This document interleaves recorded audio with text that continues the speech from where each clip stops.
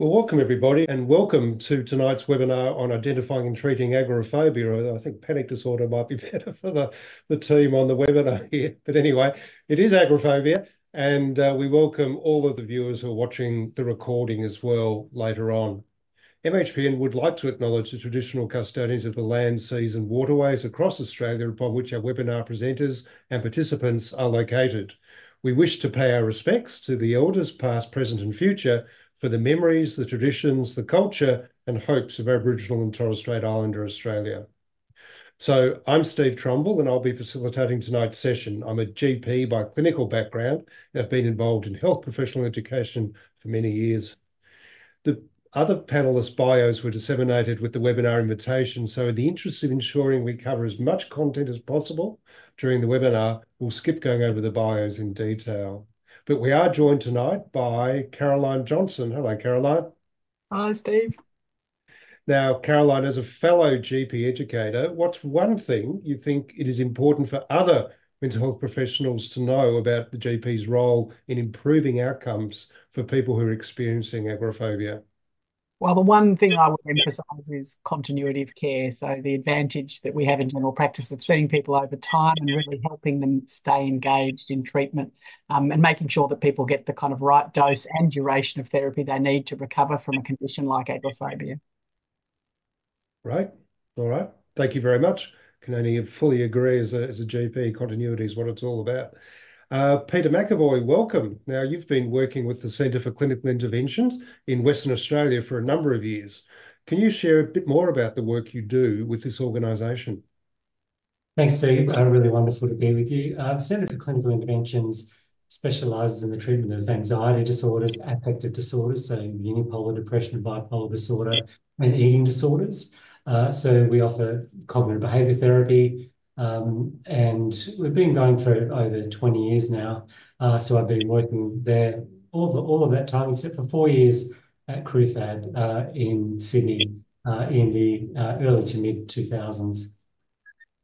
Great, thank you. And I'm sure that's where you worked most closely with Lisa Lamp. Now, Lisa, we need to build a shrine to you. You have struggled enormously tonight with getting online, but you're here and we're very glad to have you here appropriately. You've been working with anxiety and OCD disorders for many years. What is it that's kept you engaged in that very challenging area of practice? Look, it's the fact that people get better, that we have treatments that work. I love the collaborative nature of working with people and the fact that I learn from my patients and I can then pass that on to future patients, and it's a wonderful circle of people getting better and all of us learning more. Right. Yeah, there's absolutely no question that feeling that you're achieving something is what keeps us going, doesn't it? So it's wonderful that that motivates you. So we've got a great panel tonight, lots to talk about. We are using a new web player tonight, so I will just ask you to pay attention, even if you've heard this bit before. But to interact with the webinar platform and to access the resources, there are a few options you can see there on the screen. To click the supporting resources button, you click that view supporting resources button under the video panel there if you want to access the slides, the resources, the survey at the end, and also to get technical support should you need it. You can access the chat, which is at the top right. You can see a speech bubble up there, and that's where you can click on that to get onto the chat room. As I've mentioned, if you need technical support, you can click the dark button in the bottom right-hand corner of your screen.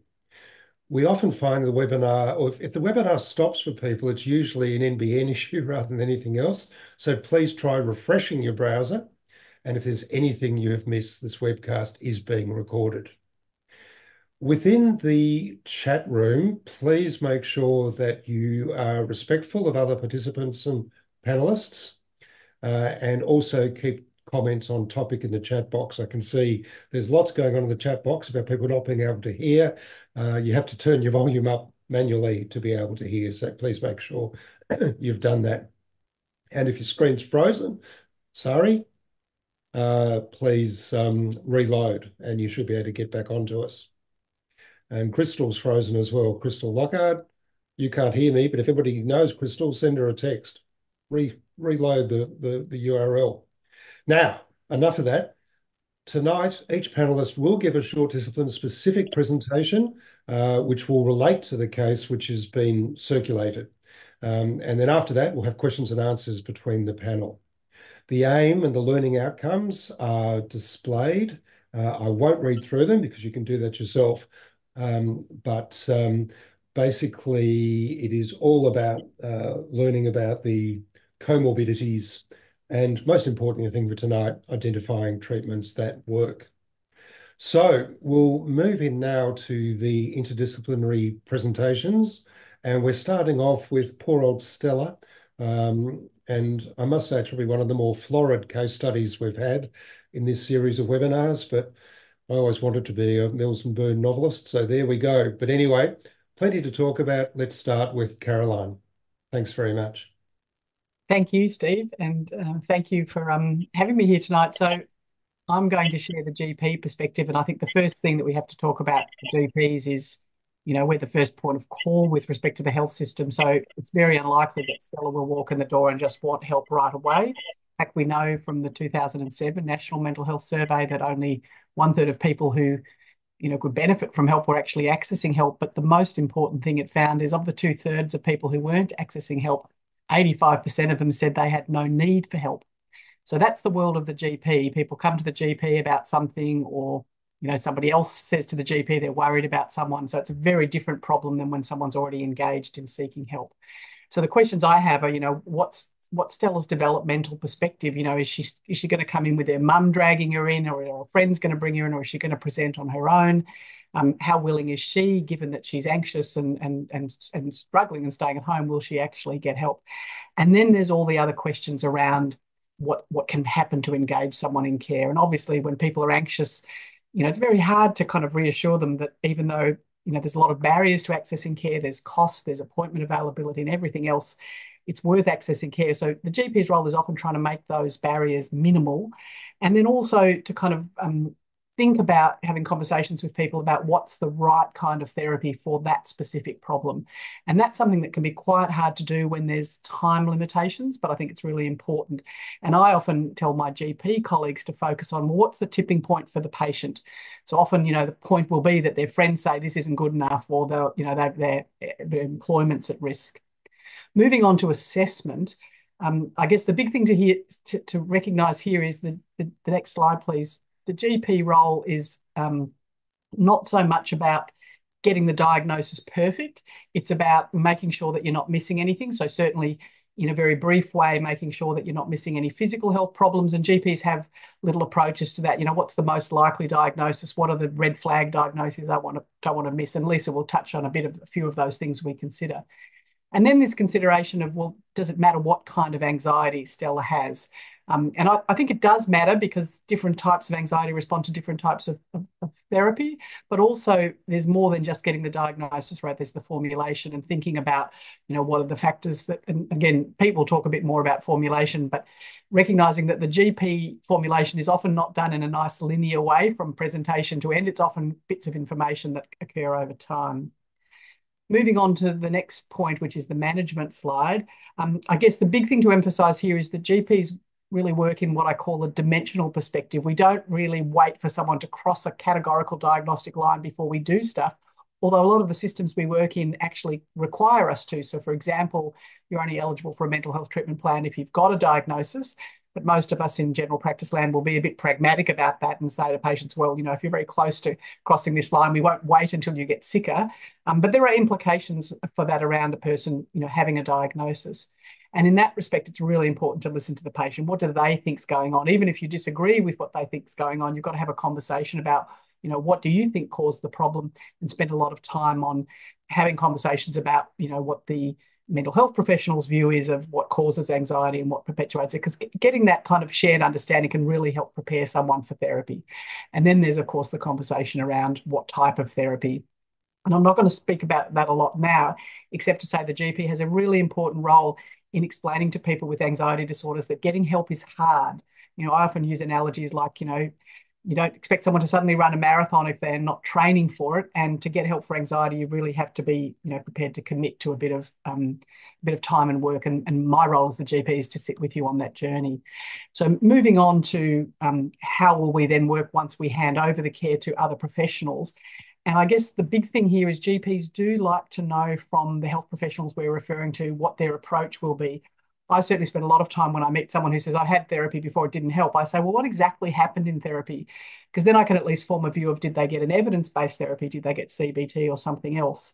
And so for those of you who often interact with GPs, please remember it's not that helpful to just say to Stella, go and see a GP to get a plan. If someone turns up with a 15-minute appointment, you're not going to get a very good quality plan with that approach. So thinking about how you're going to engage, not just with the GP, but also with the patient and the family. And then the last points I guess I want to make, which is my big area of interest, which is the last slide I'm going to talk to, is the issue about recovery. And I think, it is true what Lisa says, treatment for agoraphobia does work, but people often have a lot of false starts because it's a difficult thing to do. And I see myself, the GP role, my own role very much is to say to the person, I'm sticking with you on this journey. I want you to come back. If it's not working or you want to drop out of therapy, that's your choice, but come and talk to me about it because this will come and go and you might have a few false starts. And I do think that ability to monitor someone over time and look out for relapse and talk about relapse signals and finding out, what did you do when treatment didn't help is really important in keeping people engaged for the longer term. So I think they're the main points from me, Steve. That's great. Thanks, Carolyn. Thanks very much indeed. And so you would have probably given a diagnosis, I guess, to Stella in this case, and she'd move on, if you weren't going to do the counselling yourself, to a clinical psychologist or other suitable counsellor. And Pete McAvoy is going to give us that perspective now. Thanks, Pete. Great, thanks, Steve. I feel like on behalf of all psychologists, I need to thank Caroline and all the GPs for all the amazing work they do before we see clients in helping to collaborate with the explanatory models and preparing them for therapy, which makes our job a lot easier. So when we first start to see a client, obviously we'll put together a problem list and really trying to understand the impacts on the client's life from their problems. So in Stella's case, if there's a history of panic attacks, then understanding their onset, any changes, persistence, frequency and intensity of those attacks. And I'll probably ask Stella to give me a really detailed example of a time when she's experienced a panic attack, or in terms of agoraphobia, just how she experiences that. I want to be pretty sure that a medical review has been completed, and I'm assuming after someone has seen Caroline that that has been completed, and I can assume that there are no medical complications, and so a psychological formulation of the problems is appropriate. I don't want to assess for co-occurring problems, so depression, social anxiety, and also the temporal relationship between those problems. So did the agoraphobia follow the social anxiety or come before? And the depression as well, because that tells us something about the relationship between the problems that Stella's presenting with, and also guides what might be the treatment priority. Some of the low-hanging fruit may be lifestyle factors that we might want to consider working on as well, but also protective factors that we may want to recruit to support Stella's recovery as we work through therapy. We want to be aware of other interventions, particularly medications. If there are PRM medications like benzodiazepines, then that might really interfere with our progress. So we really need to know about that at the outset. And then we want to assess change. So as part of our assessment formulation, we might administer some psychometric measures of some of the beliefs, some of these scales as examples here, that we also want to target in treatment and see change in over the course of therapy. Next slide, please. We'll do an assessment of predisposing factors. We know that anxiety is highly heritable, so it tends to run in families. So there's going to be a genetic component most often, also some environmental factors, so parenting or modelling of coping behaviours with anxiety that we might want to know about, and also significant life events, so any early experiences of trauma, separation, deaths of parents, for example. And then temperamental factors, so non-specific temperamental factor. When I say non-specific, I mean increases risk to a whole range of different mental disorders, things like neuroticism. But in terms of panic disorder and agoraphobia, anxiety sensitivity, a fear of those physical sensations, which may be a fear that physical sensations may lead to a medical catastrophe or a cognitive catastrophe in terms of losing one's mind, or social catastrophe. So it may lead to severe negative evaluation, for example. People who believe their anxiety may lead to those things are more likely to develop panic disorder and potentially agoraphobia. We can't change a lot of those predisposing factors that have happened well in the past, but we can work on what's left behind. So some of the beliefs about self, others, and the future, and coping strategies as examples. Next slide, please. Moving on to case formulation. So I often think about the 7 Ps when I'm formulating. Presenting problem, we've already talked about. Predisposing factors, we've talked about. And then get a sense of precipitating factors. So we can break that into distal precipitants, those factors where there was a significant change in the rate or frequency or intensity of the agoraphobia, what was happening around that time for the client, but also on a daily basis, more proximal triggers, what's triggering the avoidance or the anxiety every day for the client. And then the perpetuating factors, what keeps it going? Well, the cognitive content, the thoughts and the images that the client maybe has going through their mind about what may occur if they don't avoid these situations, helps us to establish a differential diagnosis about what might be driving that avoidance. As a clinician, we're aware that attentional biases, interpretation biases, and memory biases may all be at play in the session as well. So the client is focusing their attention on the perception of threat. They might be interpreting fairly ambiguous information in their environment consistently with their expectations of threat, and therefore they're more likely to remember those examples of negative experiences at the expense of more benign or positive experiences. In terms of avoidance, we obviously want to know a lot about the sort of situations they're avoiding, the ways they're avoiding it, subtle and not so subtle ways, and how much more generalized that's becoming over time. Obviously, their emotions we want to assess, and also physiological symptoms of anxiety. Protective factors, as I mentioned before, we want to recruit these during our therapy and use those to really support the client's recovery. Think about potential obstacles to change from their past experience of therapy, perhaps, or whatever's happening in their life that might interfere with their progress. And we need to plan for contingencies around those. And then obviously all this leads to the treatment plan itself. Next slide, please. So here's a formulation, a simple formulation we may bring together for Stella based on Clark's cognitive model of panic disorder. And I've adapted it here to take into consideration some of the features of agoraphobia. So we might have a trigger stimulus, an internal stimulus of maybe physical sensations of anxiety, or external situations. In Stella's case, crowded, noisy places, social situations, shops, university campuses, and she describes buses as hell on wheels. So a bus is definitely a trigger stimulus. There's some sort of perception of threat in these contexts, which leads to that apprehension and the fight or flight response. So there'll be a lot of psychoeducation around what the fight or flight response is and how that manifests for Stella in terms of bodily sensations, how that leads to some sort of catastrophic interpretation of the sensations, but also the situations. She talked about being dragged away for torture by her friends and sister, I think, in the case, and they're feeling trapped like a rat in a box with no escape. And I want to know, well, if she were continued to be trapped, what then would happen? What are her predictions about that? So to prevent those catastrophes happening, she engages in a lot of avoidance, using emergency exits, escaping, avoiding, using more time at home, spending more time at home. And all this really serves to maintain that perception of threat and keep the cycle going. So really we want Stella to understand these cycles, see how it explains her past experience, her current experience, and how it also presents hope for change in an altered future that's more positive. Next slide, please. So in terms of the core components of treatment, a lot of psychoeducation during that individualized case formulation. We might engage in some cognitive restructuring and thought challenging to modify that perception of threat. And a lot of that challenging might happen through behavioural experiments where we're setting up experiments where we're directly testing some of her fears, and that might involve interoceptive exposure to the physical sensations, situational exposure, and in vivo exposure. And while she's doing that, really abstaining from any subtle avoidance behaviours, because those behaviours are going to stop her from really directly challenging her fears. We may introduce some de-arousal strategies. I don't often use those routinely because they can stop Stella from learning that her anxiety is not dangerous, it's not threatening, it's not going to lead to a catastrophe.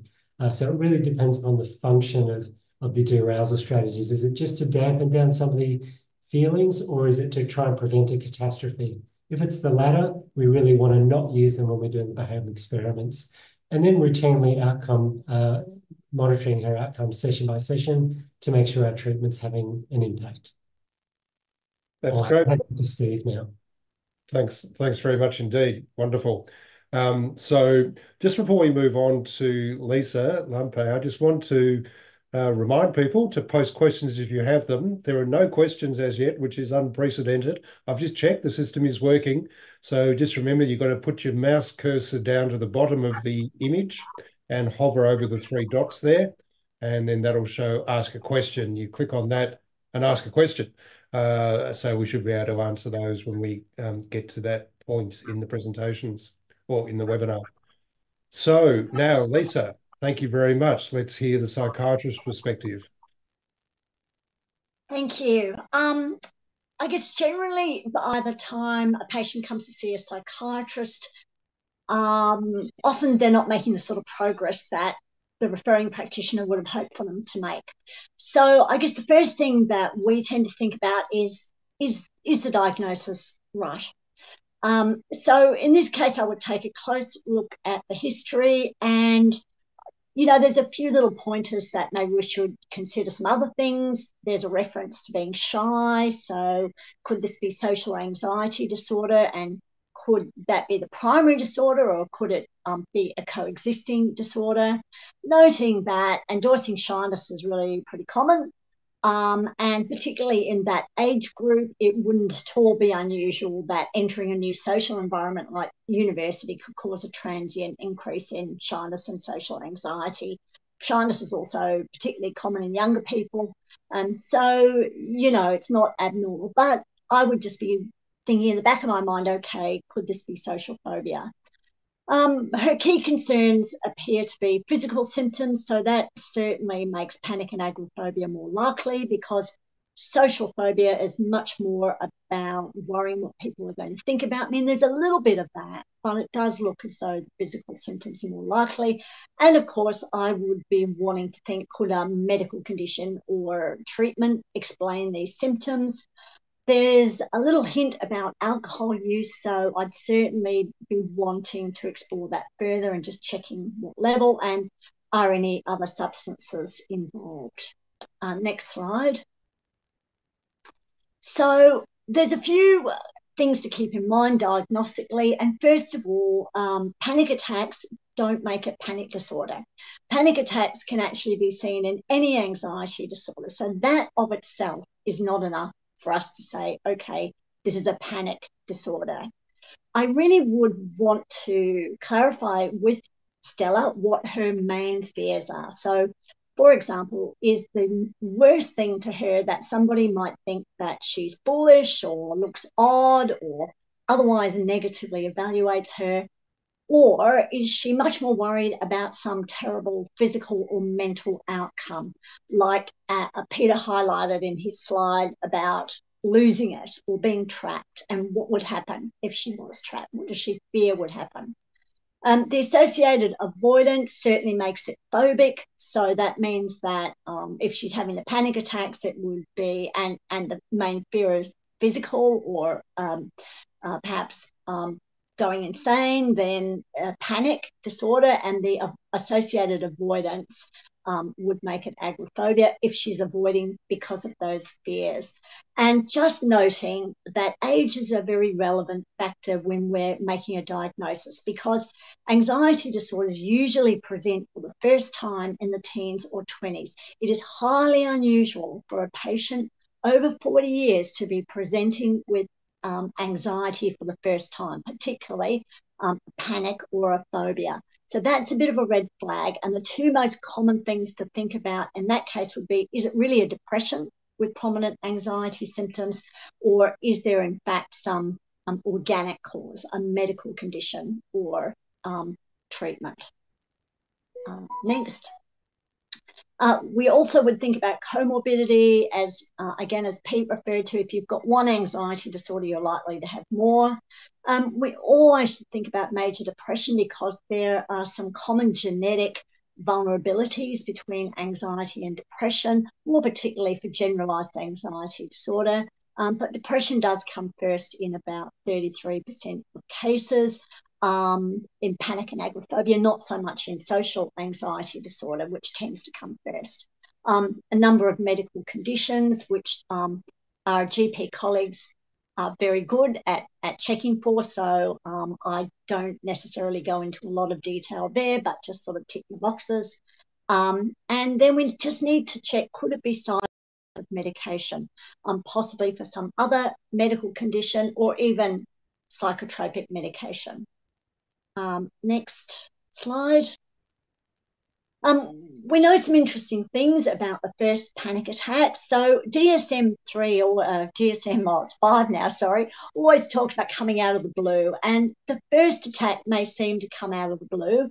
And it seems to most often happen when somebody is away from home, when they are intoxicated or withdrawing from substances, or when they've recently had an illness or are going through a period of increased stress. But thereafter, it's pretty rare that they come out of the blue. And one of the things that I or a clinical psychologist treating the patient will do is really help them learn what those triggers or cues are. Next slide. It's also interesting to think about when panic attacks occur. So there's often a misapprehension in amongst lay people that agoraphobia is the fear of the marketplace or the fear of open spaces, but really it's the fear of being anywhere where you wouldn't be able to escape or get help if you needed it.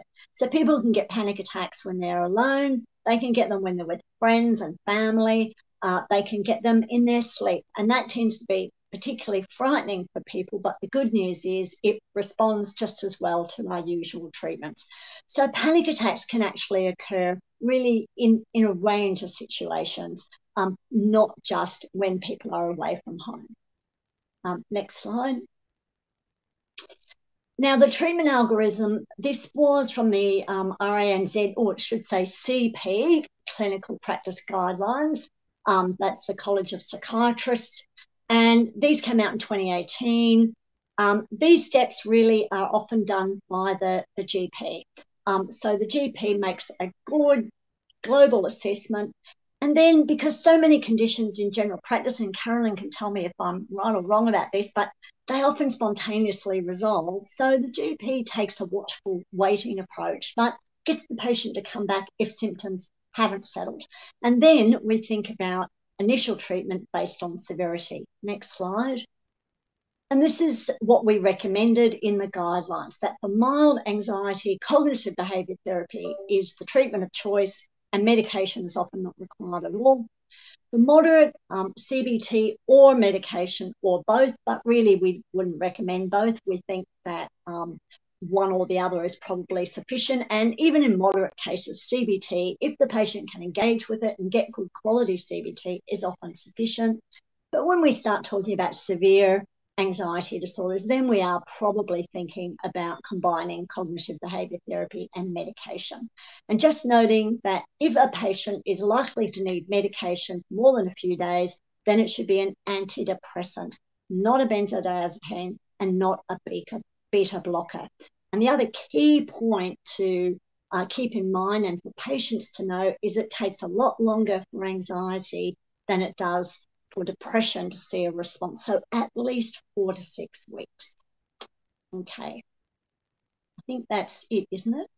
It is indeed. Thank you so much, Lisa. That's fabulous. And the questions have gone burlesque, which is great. There's been lots coming in now, so we've got plenty to talk about. And we'll move into that phase of the webinar now. The first question, as I promised, because she was the first cab off the rank, was from Lynette Moodley. And Lynette has asked, at what point will it be useful to explore the causes of the anxiety or panic in addition to symptom management? So when do we go back to look at what's actually maybe underlying this rather than just treating symptoms? Lisa, looks like you're up, and it's hard for Lisa because she's using a Commodore 64 she found in the drawer.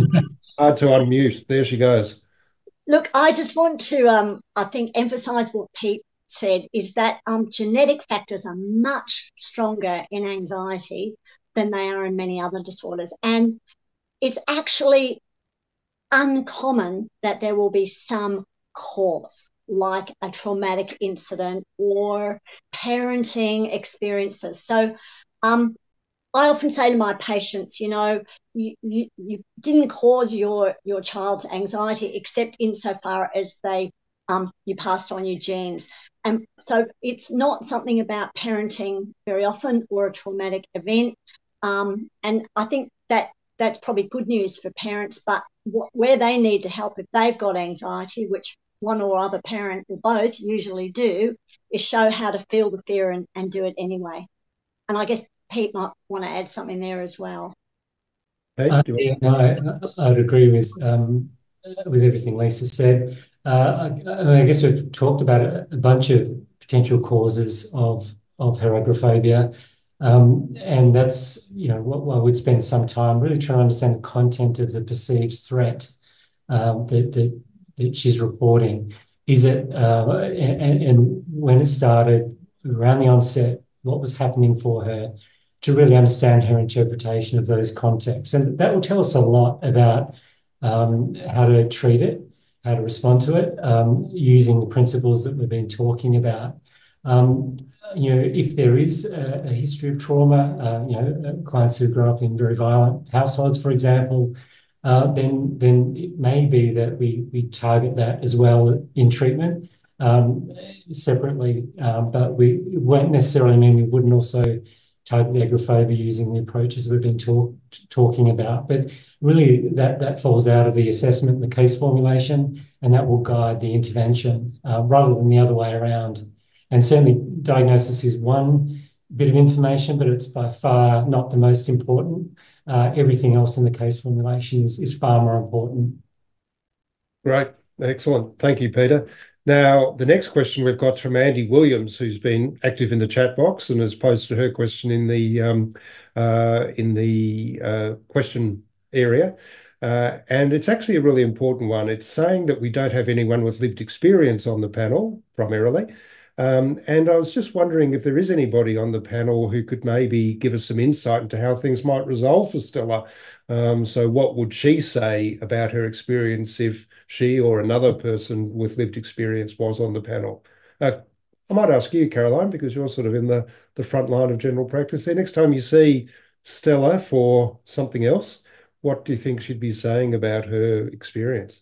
Well, I think it's a lovely segue from what Pete and Lisa were talking about before about, which comes first, the trauma or like the genes, the trauma, everything else. What I love about working in general practice with people over time is I notice that their explanatory models about what's happening changes with time.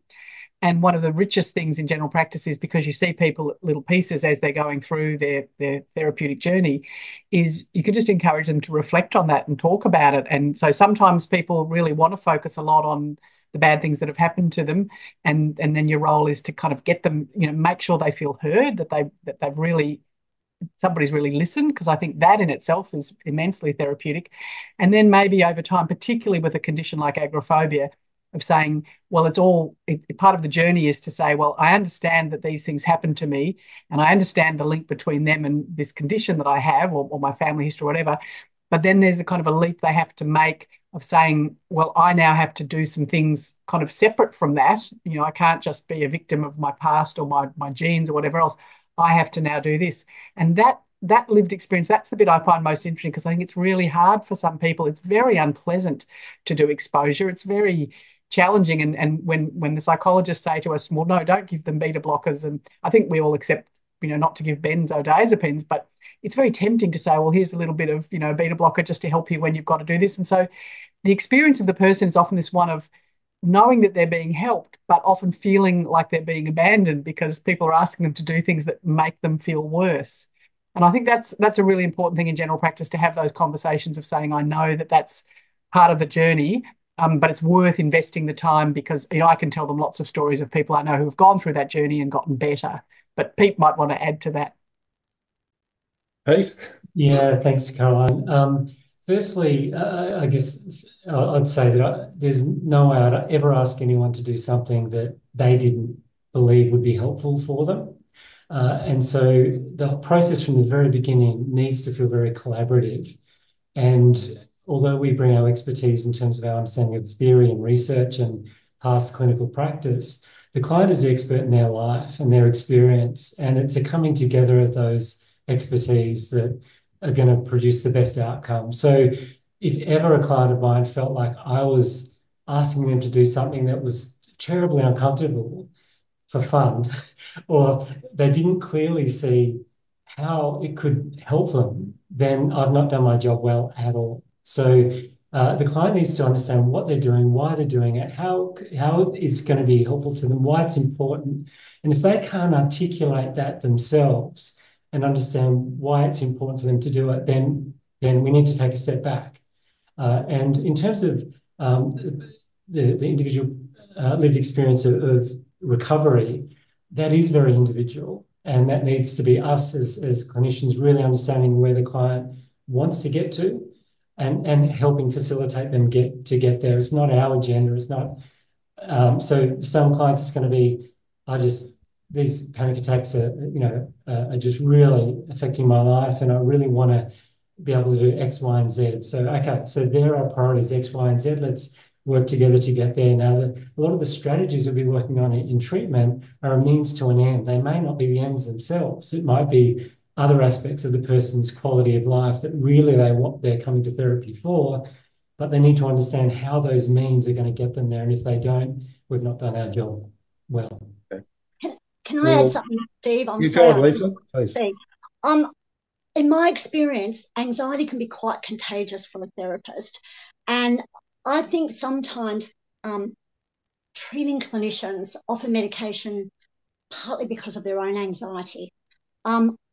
Pete's absolutely right. I want my patients to be their own therapist, to understand why we would be asking them to do anything difficult and really negotiating it with them. But a lot of therapists get anxious about a patient's anxiety, and sometimes prescribing, I think it's a little bit more to treat the therapist's anxiety than the patient's. Okay, we'll leave that one sitting there because it's a really important point, and obviously something we need to be very mindful of. But it has actually, a couple of you have now mentioned exposure therapy, and that was something that came up in the questions that were submitted before the webinar, and it's coming up a bit in the chat box as well. I'm just wondering, Pete, did you have any more thoughts about exposure therapy and its role in agoraphobia? Sure. Look, it's where we get the biggest bang for our buck in therapy. And traditionally we might have used a mainly behavioural rationale, so it's about habituation and just repeatedly going back into the situation, desensitizing. But really, in contemporary practice, it's more a cognitive formulation. It's about what is your prediction, specifically about, it might be about your anxiety, how intense it's going to get, how long it's going to stay up for. It might be about how other people respond to you in that situation. We really need to isolate very specifically the client's predictions in that situation and set up the circumstances where they can directly test those beliefs and find out once and for all how accurate they are. And we know we've done our job well when a client's walking back to the clinic, if we've gone out of the clinic to do an exposure, shaking their head in disbelief. They're just so surprised that their fear did not come true. That's when we know where we've really maximized what we call the expectancy violation, that difference between what they were predicting and what actually happened. And that's where the most powerful learning occurs. So before I mentioned, I rarely use controlled breathing or relaxation in conjunction with exposure. I really would never do it. The reason is because it minimizes that expectancy violation. There's always another explanation for why the client survived or why they could cope. It's only because I did the controlled breathing. But in fact, if we as therapists believe that anxiety is not dangerous, it's not harmful, and it's tolerable, and actually I go into therapy knowing that my clients are far more capable than they believe themselves to be, then really what I need to do is create the circumstances for them to learn that about themselves. And maximize that expectancy violation. So we don't need to control it. We don't need to minimize it. We can just actually go and experience and ride the wave, come out the other side, learn something about how intense it gets, how quickly it passes, and how the client is capable of tolerating it. Some of my biggest wins actually have been when clients have occasionally had panic attacks while we've done exposure exercises. And they might have the belief, now I've got to go home and rest for the rest of the day. And we test that belief. I remember a client who wanted to do that and would typically do that, but she decided instead to go into uni and test that out. Came back to me next week and said, I could not believe how productive I was that afternoon. I thought I'd be shattered and couldn't achieve anything. And that was a huge turning point for her. The violation of her expectancy was so massive that she was just ran away with it and was doing amazing things. So there's a well-designed behavioural experiment. We can always learn something about the probability of the fear coming true, the cost of it if it were to come true, and also the client's capability to cope if it comes true. So our job is to help the client learn those things about themselves. That's great, Peter. And to lift a quote out of the chat box from Daniel Make, the amygdala learns through experience. Which probably sums up a lot of neuroscience in a few words. It's great. So thanks very much. And lots of positive responses too for Lisa's comment on dealing with the countertransference that we have to be very, very mindful of. So plenty to talk about still. And I'm actually going to go back to Lisa now because there's been a number of questions that have popped up in the chat and also more formally asking about comorbidities and overlap presentations, everything from autistic spectrum disorder, alcohol addiction, PTSD, depression, all of those sorts of things. And just wondering about how much I know we've already touched on it, but how much do we have to tease apart those comorbidities, or do we rank order them in treatment, or do we try and take more of an omnibus approach? Comorbidities are extremely important because they're very common, and I think it's important to be aware of them. Having said that, sometimes patients don't disclose all the detail until they trust us better, or sometimes they've so much accommodated or learned to live with symptoms that it doesn't occur to them to mention them. So sometimes it's something that we find out over time as we get to know the patient better. But it is really important to be aware of other symptom clusters, if you like, that could be there. I'm a little bit cautious about thinking that we have to give a name to them all and diagnose them, because in order to help an individual, we need that individual's problem list. So although I do a diagnostic exercise, and I sometimes just have to be aware that there are some symptoms suggestive of PTSD or ASD or whatever it might be without meeting a full hand. And also I'm careful about putting a label that might stick and not be particularly helpful. So I'm cautious about making a lot of those diagnoses. But in terms of enumerating the problems that they're causing, difficulty sleeping, social anxiety, drinking too much or relying on substances, I think that's the way that we can then start to prioritise what an individual's problems are and what ones are causing the most distress and impairment, and then think about strategies that we can use. So that's where the formulation, individualised formulation, becomes very important. And then as we go along, okay, if it becomes clear that they meet criteria for another diagnosis, then we might share that with them, because it can be helpful sometimes. I mean, labels aren't all bad. Sometimes they help you look for more information or get in touch with support groups, for example, or for us as therapists to think about other treatments that might be helpful. I will say it is important to think about a trauma history because as has been mentioned, exposure can be very confronting. So we do need to be mindful of the sorts of things that might be triggering for people. But that is all part of a comprehensive assessment. And as I say, I think gradually putting the pieces together over time. Well, in the question, Sasha's actually given us a particular symptom that ties in nicely to Stella going off on her sister's hen's night, which is that, again, on differentials, that your thoughts on avoidance of public places being driven primarily by fear of vomiting, induced by anxiety and escape not being possible. And the feared consequence is judgment of others and embarrassment of being seen vomiting rather than the act of vomiting itself. Throwing it at the three of you here, what would be your first approach if Stella had come with that particular symptom? What would you focus on? Peter, you're nodding or vertically shaking your head. I'm not sure which cultural sign you're giving me. Yeah, look, I'm happy to speak to this. So the primary perceived threat is what's going to probably guide our diagnostic assessment. In this case, an important change, I guess, in DSM-5 was that agoraphobia didn't have to be panic disorder didn't have to be present to be able to diagnose agoraphobia. So that's a really important thing to keep in mind. ICD-10 already allowed them to be diagnosed separately. So the agoraphobia that Lisa defined earlier is really agnostic to what the fear actually is, but other than people being afraid of help not being available should they need it. So why do they need help? That may differ across people. Is it a fear of falling? Is it a fear of panic attack? Is it a fear of something else?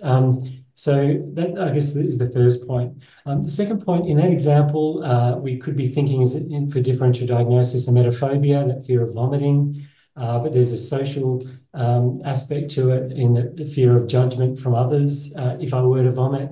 I guess for differential for that, I'll be saying, well, is the social anxiety generalized beyond just the fear of vomiting? Is the person more broadly fearful of other people judging them negatively for other reasons as well? That their symptoms of anxiety might be obvious to them, that they might fall short of other people's expectations in some important way, or some sort of rejection may ensue because of the way they're behaving. So if that's more generalized, then I'd be thinking more social anxiety is part of the picture, and maybe the vomiting is a consequence of that, and then the social judgment. But if there's no generalization of that fear of negative evaluation, then I might be thinking more emetophobia as a specific phobia, and maybe with agoraphobia as a fear of going out in case help isn't available should the person feel unwell and vomit. But it could be that the avoidance is really driven again by the emetophobia itself. So again, your case formulation should address that. The other point I'd make, following on from Lisa's point and the question about co-occurring problems, we can take a very transdiagnostic perspective as well, because a little secret is that all anxiety disorders are going to involve some perceived threat, some negative thought, leading to some emotion of fear and anxiety, which leads to some sort of emotion-driven behaviour, which is some sort of avoidant behaviour, which then maintains the perceived threat. And that's the cycle. We could plug into that simple formulation really any anxiety disorder. So what do we want to achieve? Well, we want clients to learn how to manage their thoughts more effectively so that they're more balanced and more accurate and more helpful to them. We want them to learn that they can cope with those emotions without having to avoid them. So the emotions themselves aren't as scary as they used to be. And we want them to directly challenge their perceived threats as well by actively confronting those situations and learning that it's less probable their fears to come true, less costly, or they can cope better than they thought. So if we take those general principles, we can apply that to any of those anxiety disorders. So in this example, I'd say, well, avoiding a social situation for fear of negative evaluation is serving the same function as avoiding a situation for fear of vomiting. They're both avoidant functions. So if the client can really understand the function of their behaviour, they're doing the avoidance for good reasons because they want to protect themselves from threat. That's really important point to validate that. They're doing it because it has helped in the past and they believe it's helping them currently. If we can help them to understand how those behaviours are actually in the longer term maintaining the problem, so it's worthwhile experimenting with dropping them and learning that actually they can cope better, it's less probable and less catastrophic than they thought. And that can be applied to fear of vomiting, fear of negative evaluation, or any other fear. Then they're learning how to generalize those principles across their problems. And it's going to be a much more efficient and effective way of treating their primary problem, but also their co-occurring problems, and hopefully leave them less vulnerable to relapse down the track. Great. Thank you very much. And actually, I'm going to jump in and ask a question that anybody can respond to, because it's got quite a lot of support in the chat box, which is about whether there could be sensory sensitivities going on in Stella's case here and the sorts of things that she's avoiding. Carolyn, I can see you nodding. I mean, presuming she's not vomiting and you're not taking a more physical approach, would you be wondering about autistic spectrum disorder if she was complaining of sensitivities like that? Yes, I mean, this is something I certainly think in the last few years it's become easier to have conversations about, because our patients are also much more informed about this, and whether the pandemic helped people spend enough time on the internet to start asking these questions, which I think is a great thing, that they're actually questioning it. And I have had a few patients who have had sort of physical fears that we thought were anxiety, and then they've raised the question themselves, is this a sensory problem? And I guess the challenge for me as a GP is then often the psychologist they're seeing who's trained in pure CBT says, well, this isn't really in my area of expertise, go back to the GP and find someone else. And that can be really hard as a GP, because you go, well, you know, it is a slightly different thing than just sort of textbook CBT, and how am I going to help the person? And I do think if psychologists have expertise in this area, it would be really good if they, you know, highlight it on their website so that we know there are people who are comfortable dealing with those variations, because it can be quite challenging for a patient when a therapist says, well, you've had your dose of CBT and I think you've got something else going on and I can't help. And, you know, there's a shortage of professionals to help in that area. So any sort of advice around who's comfortable offering that, so that people don't end up just going around and around the sort of therapy circles and starting again, I think is really important. And then from the GP point of view, it's about being really compassionate and saying, you know, yes, this is possible. But for most of us in general practice, even those of us who are comfortable delivering simple CBT, we probably would want some extra help around, you know, those, for all the things Lisa said about not, you know, using labels inappropriately and confusing people more. Yeah, I must say, I never wrote the case thinking of Stella as being neurodivergent, but it's something that would be in your mind, all of you, I guess, when you think meeting somebody with Stella's issues. All right, so thanks so much for everything that's been said so far. There has been quite a few questions asked about other approaches to therapy, and as Carolyn said, you know, some people might not see CBT as always the front line of treatment here, but question from Kay about the role of other counsellors, in particular, like school counsellors or counsellors that Stella might have access to educationally at the university.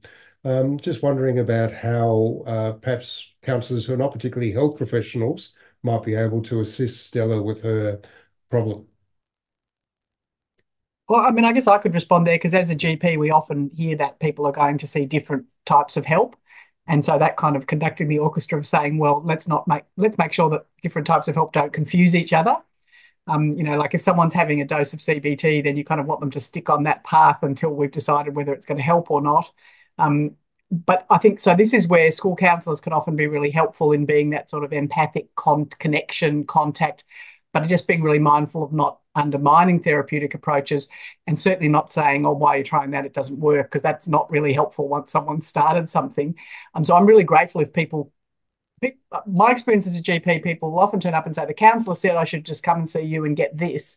It's very rare for them to call or leave a message. And I'm very grateful when people do. I know it can be hard to get hold of GPs, and we can find it hard to get hold of school counsellors, but having a quick chat about, you know, our alignment, I think can really help, just so that everyone's on the same page. And I think a school counsellor can be hugely helpful, particularly when the family's not so engaged, or they're a bit sceptical about the benefits, or there's cultural issues that a traditional clinical psychologist might not have grasped so much in individual therapy. And I think that they do play a role there, but I think it has to be a team game. not individuals giving, unsolicited advice. Thanks, Caroline. I'm actually going to go back because there's a question I've got, and fortunately, it's also been asked by Lisa. Oh, no, sorry, by Jess, which is about in Lisa's presentation. Why is a presentation over 40 years of age a red flag? What in particular? And somebody else asked about menopause, obviously a bit later than 40, but we're just curious about why in particular over 40 is a red flag.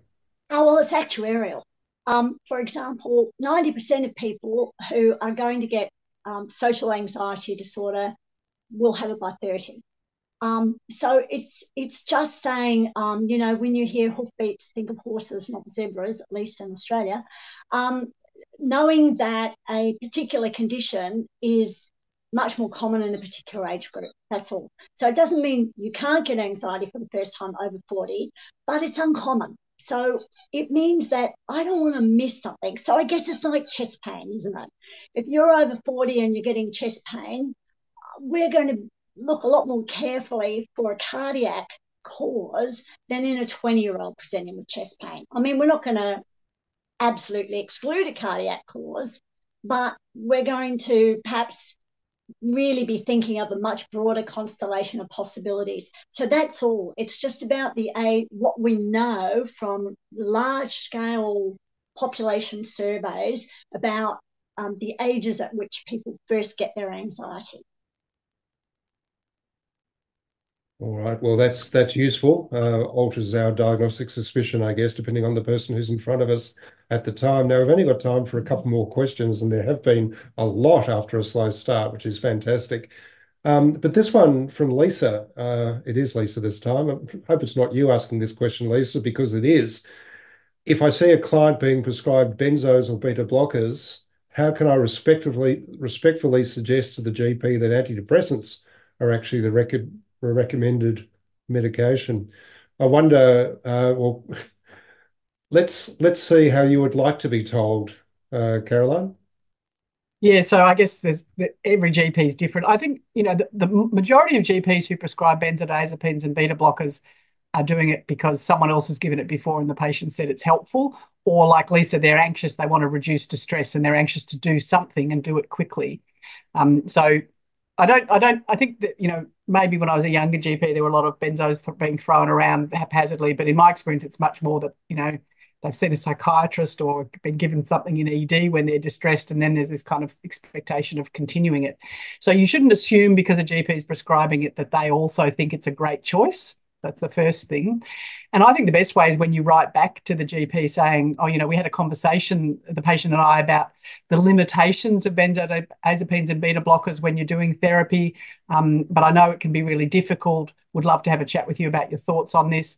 Because I know a lot of the times I've prescribed these drugs, it's because it's been continuing from someone else. And I have actually said to people, these are not a great idea. They are not going to cure your anxiety. They're just going to make the treatment take longer. But, you've got to temper that also with people's need for immediate relief, or the fact that they've had, brief relief for some of these medications. So I think it is it is good to be respectful, but I think it's also good to not assume that GPs think it's a great idea to be using these drugs. And so having more of a collaborative conversation about how can we reduce that in the context of what we're trying to do in therapy would probably be more productive. I hope that helps, because I think can be intimidating, can't it? Yeah. Pete, are you going to say something about that? Yeah, just to reinforce with Caroline, that really the conversation for me would be with the client and talking to them about how it fits into their formulation, how they're using it, and what it's teaching them about their capacity to cope.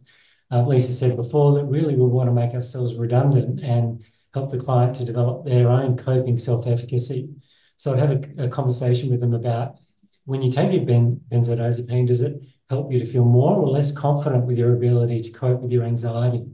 And if our goal here really is to help you develop that confidence, so that you can then manage down the tracks if you don't have your benzos on you.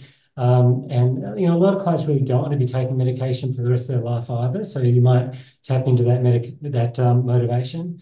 Then you put it in your formulation as a safety behaviour or an avoidant behaviour. and help the client understand how in the short term it may be having some impact of obliterating the anxiety symptoms, but in the longer term, undermining their coping self-efficacy. So if we're working towards building that, and at the same time they're carrying and taking their benzos, then really we're working at very different goals. And really there probably isn't much point in us proceeding with this approach. So I guess just again handing it over to the client to make that decision. Is building your coping self-efficacy something that you think is important to you, or is it kind of continuing to use the benzodiazepines whenever you feel some anxiety, and leave the question open for them to answer. And if they're answering it that actually, I've tried this for a long time, it's not working, then that gives you the opening to really underline the potential benefits of making that change. And then I'd write that back into my letter to the GP that's one of our therapeutic goals, is to, if not stop using immediately, at least start reducing as part of the exposure program. What do you think, Lisa? Yeah, I think that with both this and the previous question about the role of counsellors, I think something that hasn't quite been mentioned is the patient's right to know what the evidence says, so that they can make an informed decision. So there's a range of treatments available.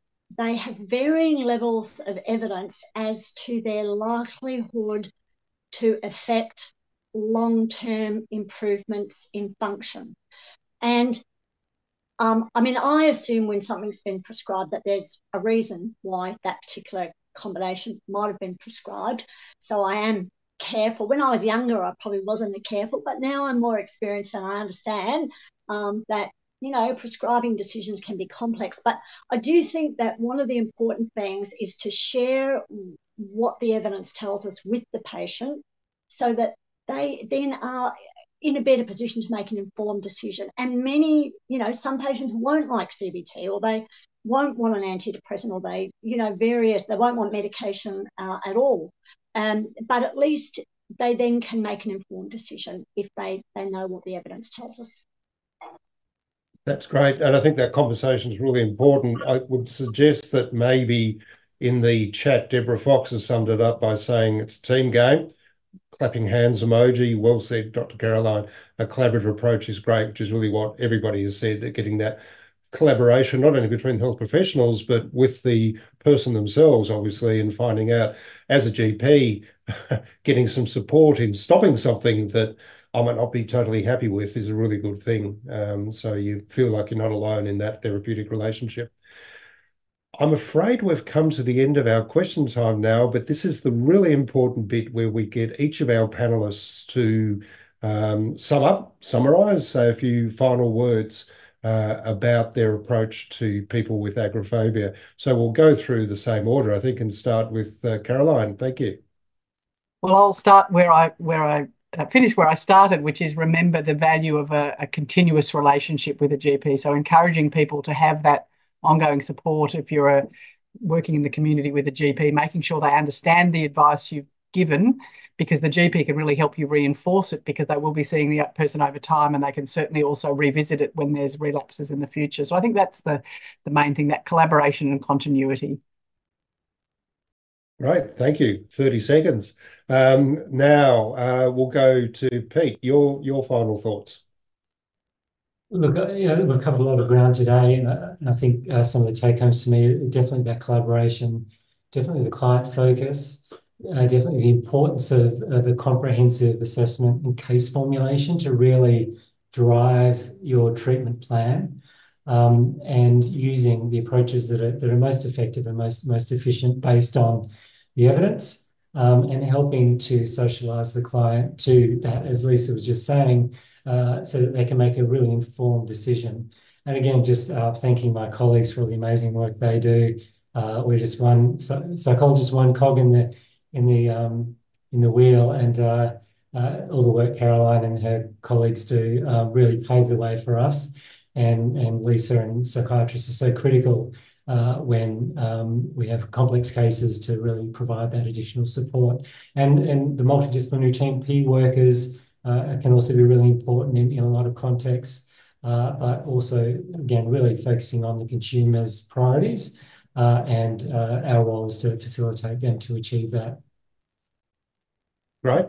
Thank you. That's what MHPN is all about, the collaborative teamwork. So fabulous. Lisa, your final thoughts. Yeah, look, collaboration, communication, teamwork. And then I'm going to echo something that Carolyn said right at the beginning, which was not giving up.